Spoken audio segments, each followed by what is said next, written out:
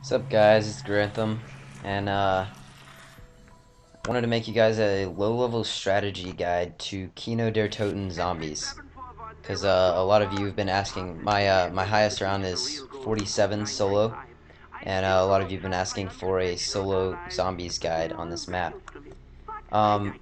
Really, this map, once you get the strategies down for this map, it's all about perseverance and not getting bored, really, because this map can get a little boring. The strategy for this map, after you get yourself in place with all your colas and stuff, is just sprinting around the map after you teleport, and that gets really boring.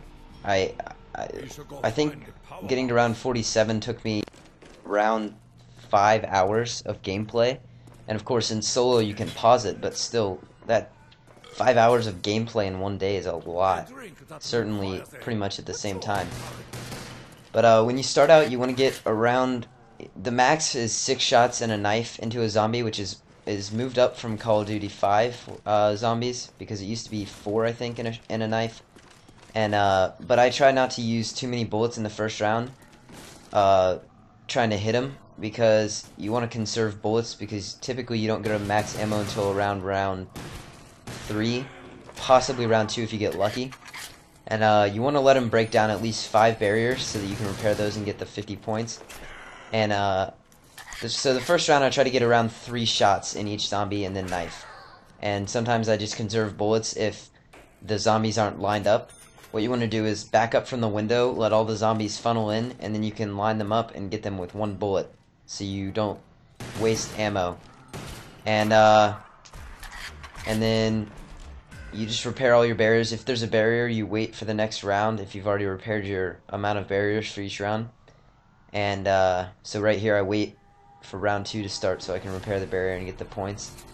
And each round you get 2 grenades, and although grenades don't get you as many points as your gun, if you are out of ammo, you might want to use your grenades just because you get them back every round, 2 of them. Much like claymores, if you've ever bought those off of the stage, you can buy claymores. Not the most useful way to spend your points right here. I'm just messing around because I love zombies. Really lends itself well to messing around. You ever dolphin dive down the stairs in the lobby? It's a lot of fun. It never gets old, really.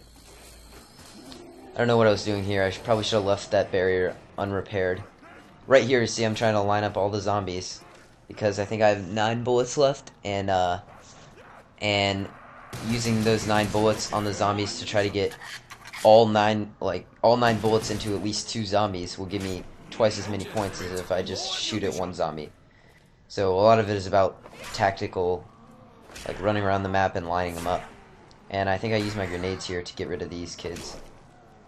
Oh, kids! I call all the zombies kids when I play zombies. I don't know why. I don't know. I do that in multiplayer too. I just call everything a kid. Repair some more barriers. Double points is my favorite power up.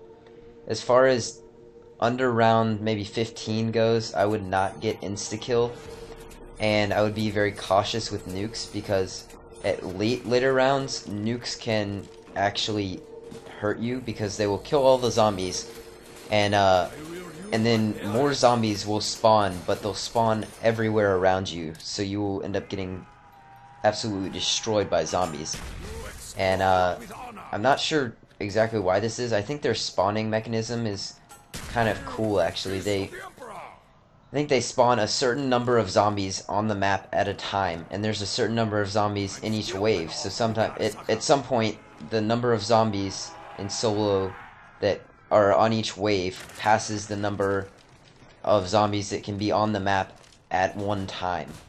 So you end up killing, let's say it's 100 zombies. You end up killing the 100 zombies, and then the 50 zombies that you need to kill to complete the round spawn, and then you have to kill them. So getting the nuke will cause them all to spawn at the same time, whereas if you kill them with your gun, they're going to spawn in 1s and 2s, because you kill them slower with your gun.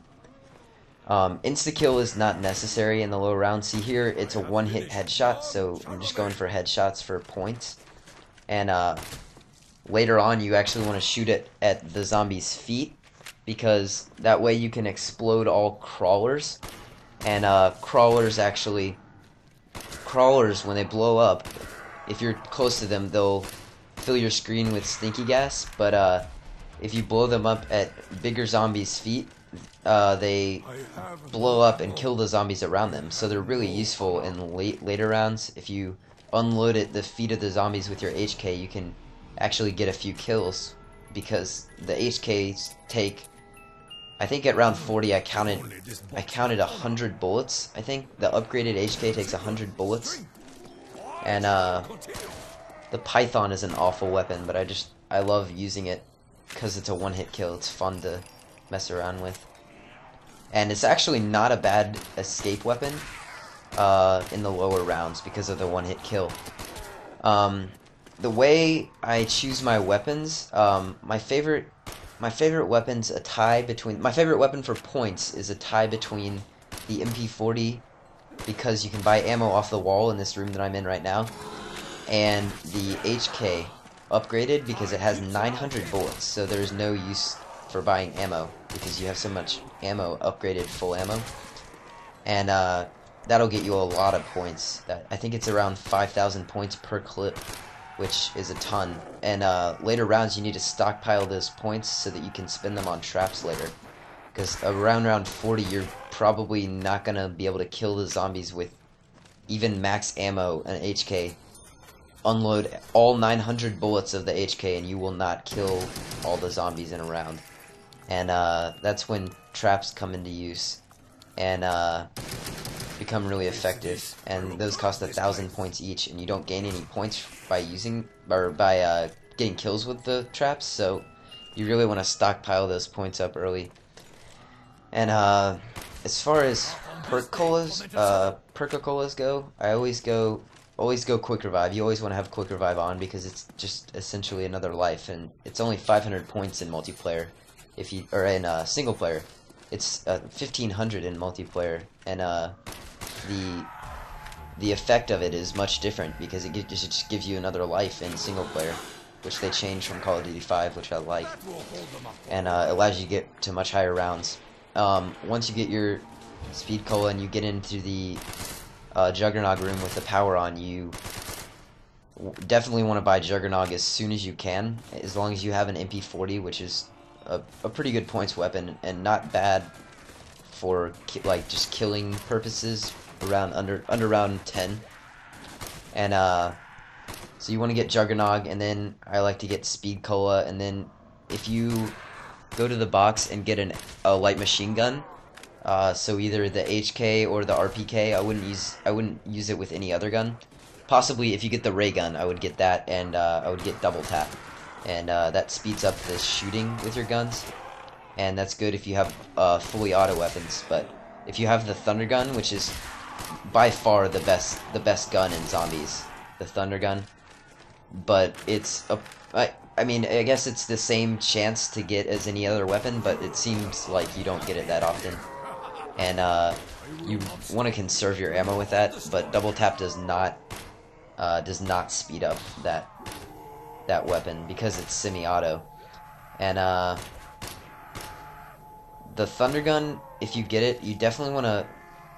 What I do with the thunder gun is, you're running around, and if you use the thunder gun, if you use up all of its ammo, which you really want to try to avoid doing, you use up all the thunder gun's ammo, and then you upgrade it, because when you upgrade it, it gives you max ammo. So if you're really screwed, you're low on ammo, and you're in like the second round before dogs, like you have 2 more rounds to survive before dogs, then you definitely want to go teleport and upgrade your thunder gun to a Zeus cannon. And right here, I use the crossbow. The crossbow is actually not that bad upgraded because of its attraction effect, and that can be really useful to get you out of tight situations. And for dogs, I just run around. That's all for part 1. I will be back with part 2 in a few seconds. Get hit a couple of times there, so I'm just running around trying to get out of here.